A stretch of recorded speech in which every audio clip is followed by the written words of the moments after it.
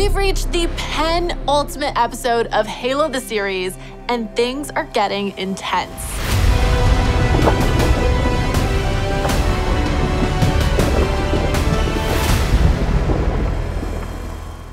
What an episode this week. Can you believe they showed the... Wait a minute. I better stop there for a second because big stuff went down in season 2, episode 7, and I can't talk about it without spoilers. So, if you haven't seen this week's episode, reconnect with an old friend and watch it together. And then you better come back here for all the Halo goodness you can handle. Can I just tell you, this job is the best. Like today, I get to talk to Jen Taylor, who plays Cortana, and Charlie Murphy, who plays McKee. But first, AI is all the rage these days, and no matter how you feel about it in the 21st century, it's a lot more complicated in the 26th. At least Cortana is. And in season 2, she's gotten a pretty big update. Here's a look at everything that went into creating Cortana 2.0. I summon you in the name of the hierarchs, voices of the gods. Next time, you can just push the little button there. Cortana? Dr. Halsey. Cortana is a huge presence in the season, even though we start the season with her having been taken out of his head. It's only been 6 months. And the season is partly about getting her back. You don't look so good. The most challenging VFX to be created in season 2 is the creature work. In addition, there is another one which is well known to the gamers and to the viewers of season 1 is the Cortana character. Sort of did a very slight redesign of her and her hair, make it a little bit more modern. We came to a conclusion that this time we actually gonna shoot actors in situ and then add a treatment to her so she looks like a holographic projection. I think this is probably as much as you want. We designed special LED rig which give us that interactive light. We were trying to add a little bit more kind of organic feel and a little bit more human nature to Cortana or manifestation of Cortana, because really that's what it is. It's not a being, but it's just a manifestation of the AI. Will I be remembered? How could we forget?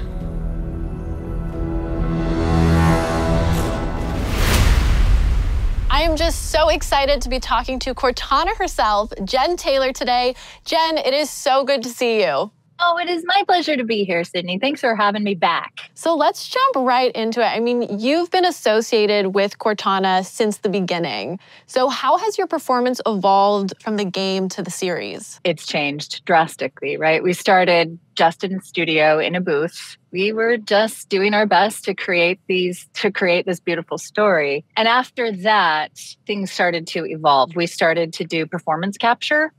And I believe that was in Halo 4. We started to really do performance capture. So then I was on a set, working in a PCAP suit physically. So it changed technically.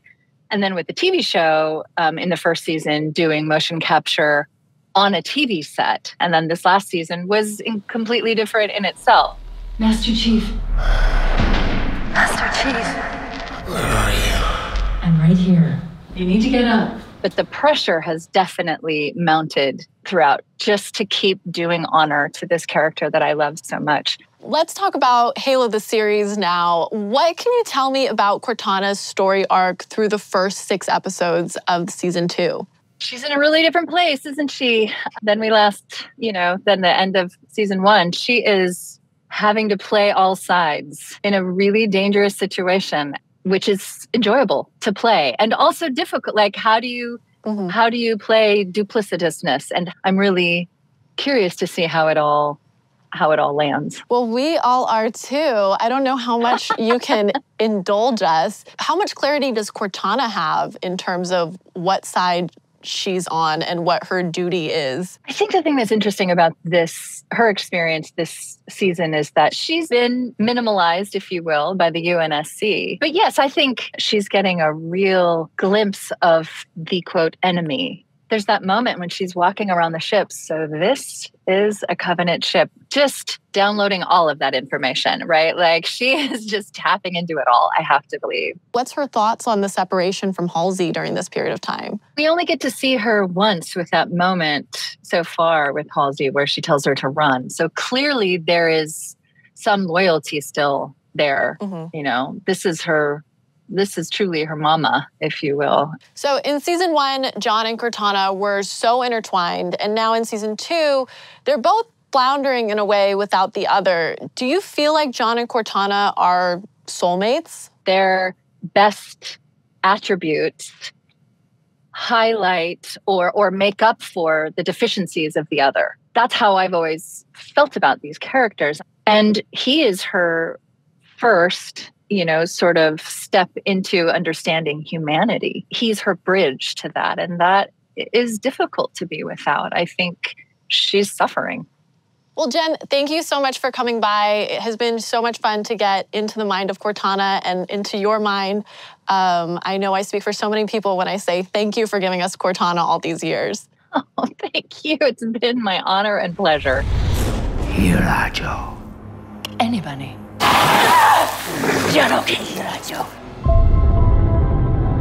When I arrived, McKee was the character who I engaged with first. It was a very quick turnaround of a design for her. There was this idea that she would have a bit of a warrior feel. Also, there's sort of something a little bit ceremonial about her as well. But this fabric was the key, and this idea of it being something that was over her head, but also would sort of sit down. And then this bodice over the top with strong design lines is what gives it the warrior feel. It was a way of getting this idea of having something that looks like it's protective and armored, but actually it's a soft fabric that we can sew.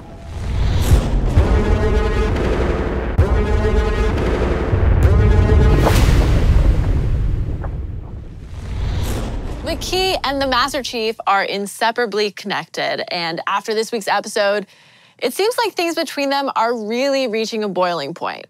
Fortunately, I'm here with McKee herself, Charlie Murphy, to sort it all out. Charlie, thank you so much for joining me today. Oh, thank you so much for having me. So let's talk about McKee, a really elusive, even mysterious character. Can you talk about your experience playing her over the last 2 seasons? I mean, I think I've likened her before to being, you know, this cult member or like a former cult member.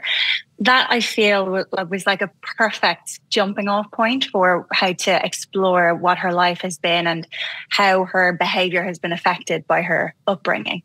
So I think that was like very rich, fertile ground to start playing McKee, or, you know, seeing how she kind of operates. Of course, she grows from series 1, and you'll see in this series too, she's like evolving, and I don't know if it's for better or for worse. Very rich kind of character to learn. And speaking of rich, you've had a lot of practice speaking Sangili. Are you fluent? How do you make it look so easy? I wish I was fluent. I feel like I've put in enough hours to almost be fluent, but I'm definitely not. And I suppose the language is just so fun to conquer.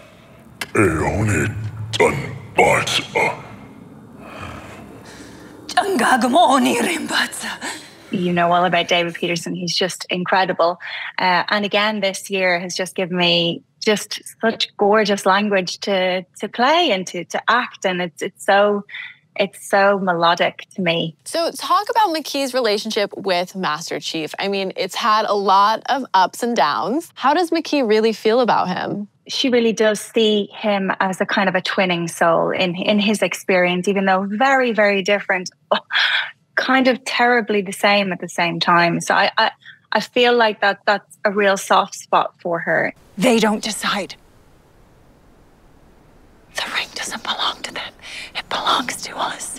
She is quite fixated on trying to bring him around to her way of thinking. So there's definitely, he is a source of frustration also, but also this source of hope, this very, you know, real touchstone of hope where she could live a sort of a normal life after everything she's been through. Well, on the flip side of things, let's talk about behind the scenes a little bit. A lot of your scenes included mocap actors. So tell me about working with them. And I don't know, what are the challenges of acting opposite a creature that you can't actually see? It is such a fun and funny experience. Dealing with people on stilts, which sound like crutches. So we have to ADR some stuff, definitely. And they always have this, they're always taller than they are. So they have, that extra bit with, a tennis ball hanging off it. So many times I'm like giving this impassioned speech to someone's face and they're like, no, look up. Like, oh yeah, I need to look up higher. I gotta say, McKee's wardrobe this season, very chic. What were some of your favorite costumes to wear this season so far? Oh, yeah, it's been a fun year for her gear, for sure. I really love some of the more kind of molded armor that she wears. That was quite fun. I mean, you can't really bend down in it that much, so it is restrictive, but it's definitely helps get into character. We have one episode left this season. Can you describe the season finale in 3 words? Pretty bloody epic. Well, Charlie, thanks for taking the time to come by. This was such a fun chat. It was good to see you. You too. You two have a great day. In this week's episode, Halsey, Miranda, and Quan pay a visit to some ancient Forerunner ruins. Since the Forerunners are a major part of Halo lore, we've declassified their inclusion in Season 2's story and how the creative team brought them to life. Check it out. An invitation to unlock the full potential of our species. We find in our story that Onyx isn't quite what it seems. It's actually, in lore, a Forerunner-built planet. We get our first taste in this season of Forerunner structures themselves. I know that we've seen the artifacts, certain Forerunner relics in the first season. We saw a little bit of the hard light structure that all of the fans of the game will recognise. We're starting to dive deeper into that in this season with a more expansive view of some of the Forerunner elements. These are architectural relics and ruins within the base of this planet. The cipher isn't just mathematical. It's also linguistic. And then we step out and onto this bridge made of hard light, which is also something that's been seen in the game plenty of times. It's something that we get to realise this time as part of our drama. The main challenge is that, our characters enter Forerunner ruins, which activates a hard light bridge. Are you coming or not? What was very important to us to figure out how we're gonna actually create the interactive light of the actors when they step on it. We came up with this plexiglass bridge structure, which is lit with sky panels from underneath, and that's what creates this beautiful, very soft, very diffuse light on the actors. In post, we'll be absolutely erasing that rig and replacing this with a CG hard light bridge. And within that, we open the door. But at the end of the scene, the bridge starts deactivating, forcing our characters to run back. Get out! Go! That's quite challenging, to synchronize the performance of the actors with the animation of those lights. We take very seriously. We want to make sure that those things are working for fans of the game. 3, 2, 1! Is Halo not the best? Seriously, thank you for hanging out with me here on Declassified, and a very big thank you to Jen Taylor and Charlie Murphy for a couple of incredible chats. There's one episode left. I know. But believe me when I tell you, the season finale is going to be huge. There are a ton of twists and turns and some epic surprises.